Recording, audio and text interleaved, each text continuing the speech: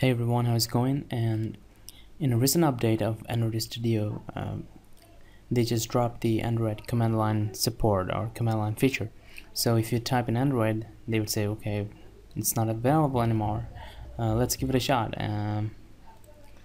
Open up the command prompt, Windows command prompt, and type in Android.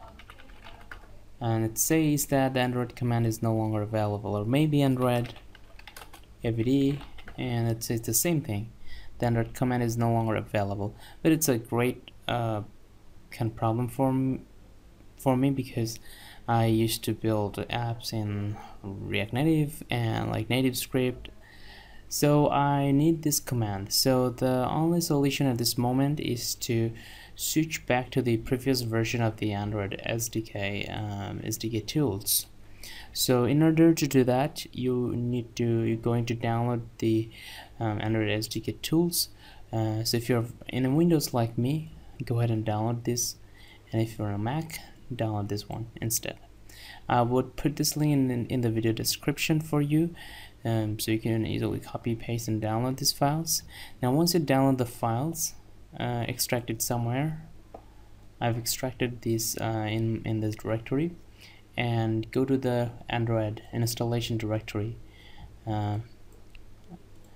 So go to a new folder and go to local.exe. Now normally Android Studio installation are what's in the local.exe, so I'll go there, local.exe, and go to user, and from user go your current user, the user that you have installed Android Studio on, and then go to app data.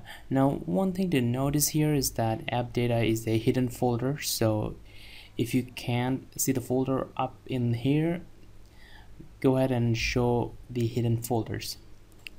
Go to app data and go to local directory, and then go to Android, then go to SDK, and there you will see a directory called the tools. You can just delete that.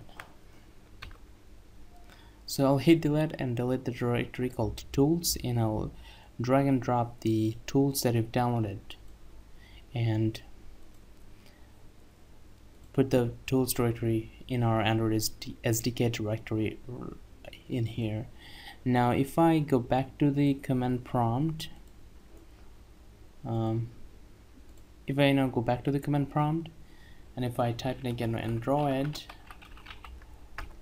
and as you can see it's working, and is SDK manager, and if you can like type for Android AVD, all of them gonna work, which is great, and the problem is now should be solved.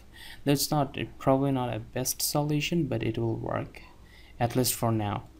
Thanks for watching this video.